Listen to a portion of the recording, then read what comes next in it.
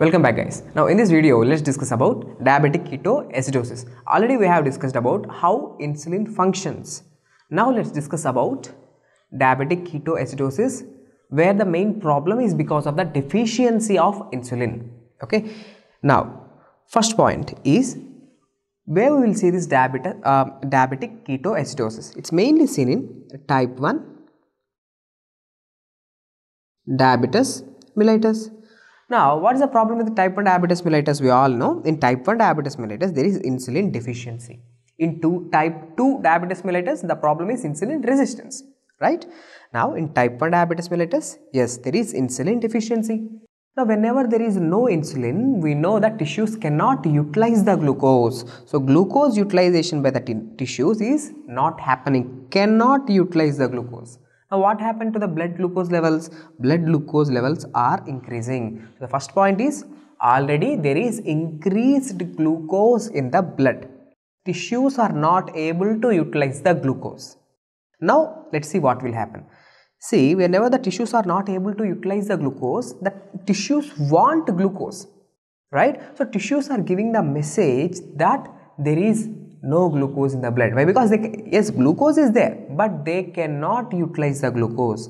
So, what happens in the body? Body will think that there is no glucose. So, body is going to produce counter-regulatory hormones. Okay, counter-regulatory hormones are being produced.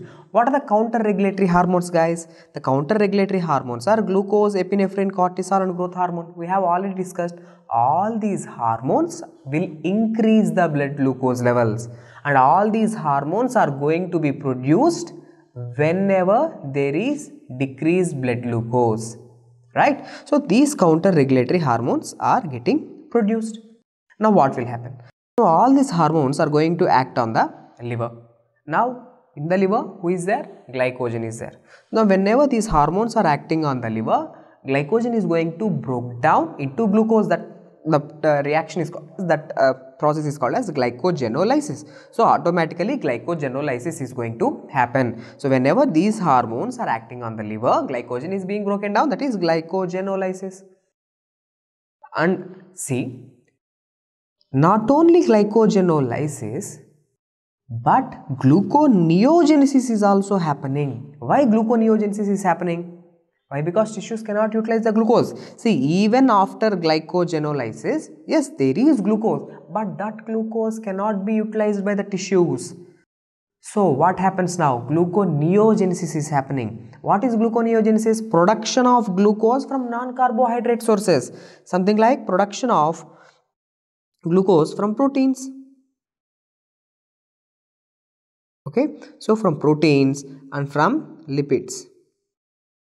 So, from proteins and lipids, glucose is being produced. That process is called as gluconeogenesis. So, at the end of the day, what's happening? Glucose is being produced. But can this glucose be utilized by the tissues? No, tissues cannot utilize the glucose. So, what happens? Plasma load of glucose, the plasma concentration of glucose is increasing so much. When plasma glucose concentration increases so much, automatically lot of glucose is also getting filtered in the nephron. So, the amount of glucose filtering in the nephron, that's called as the filtered load of glucose, is going to be increased. When filtered load increases, the nephrons cannot reabsorb all the glucose. Lots of glucose is getting filtered.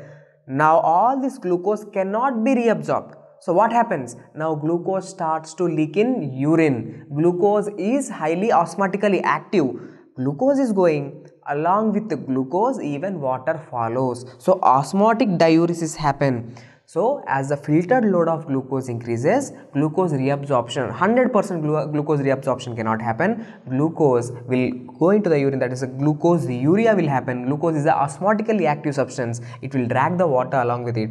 So, osmotic diuresis will happen. Now, because of this osmotic diuresis, see, there is polyuria. We can see polyuria in a patient with diabetic ketoacidosis. Why? Because of glucoseuria. Osmotic diuresis is happening. So, he is going to urine so many times, polyuria.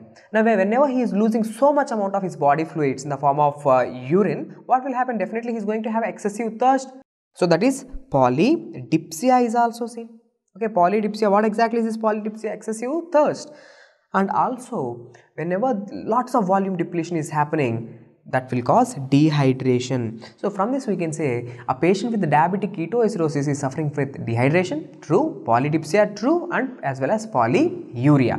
Polydipsia is because of polyuria and polyuria is because of osmotic diuresis. Osmotic diuresis is because of loss of glucose in the urine.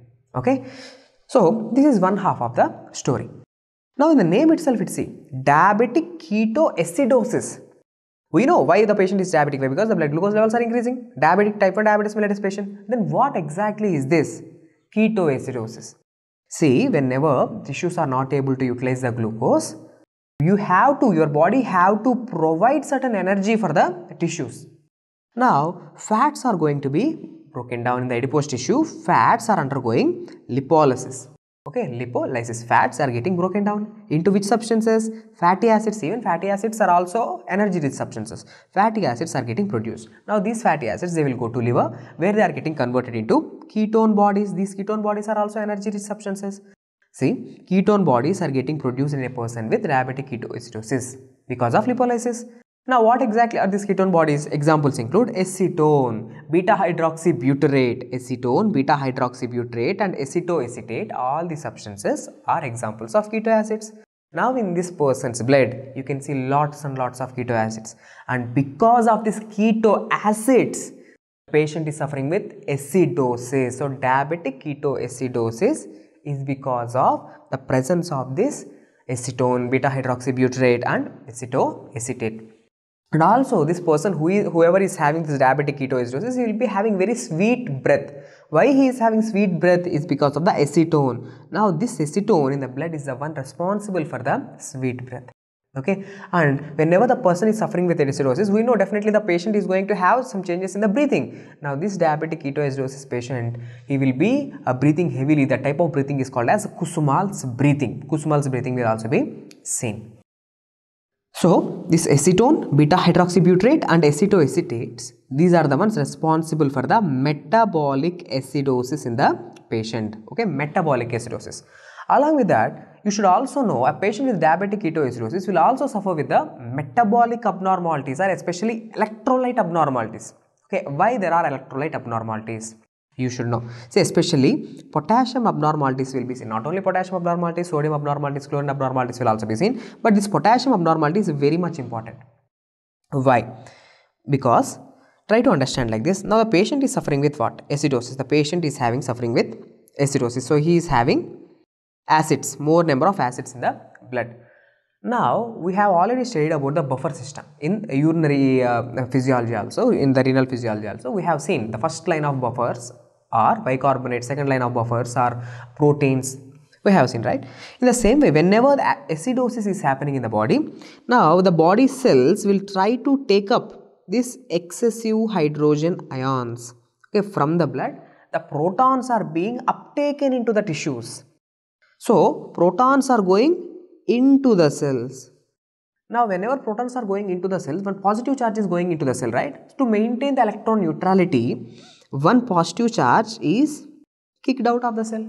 That potassium is coming out. So, in the blood, you will see hyperkalemia, metabolic abnormality or the electrolyte abnormality is seen. So, whenever a patient with diabetic ketoacidosis comes to you, be concerned with the potassium electrolyte imbalances, because even a small fluctuation can kill the patient because of the tachyarrhythmias. Okay, so proton is being uptaken into the cell. In exchange for the proton, potassium is being coming out of the cell. So that causes electrolyte abnormalities, guys. Okay. Now, how to treat this condition? Very simple. All this is because of the insulin deficiency. So what we can do? We can simply treat this condition by giving the insulin. So whenever you give the insulin, it decreases the ketogenesis in the liver. Automatically, whenever there are no ketone bodies, there is no acidosis. So very easily we can treat this diabetic ketoacidosis by giving insulin. So insulin is the drug of choice for diabetic ketoacidosis. And also remember, whenever you give insulin, this insulin, we know it will cause potassium influx into the cell. Okay.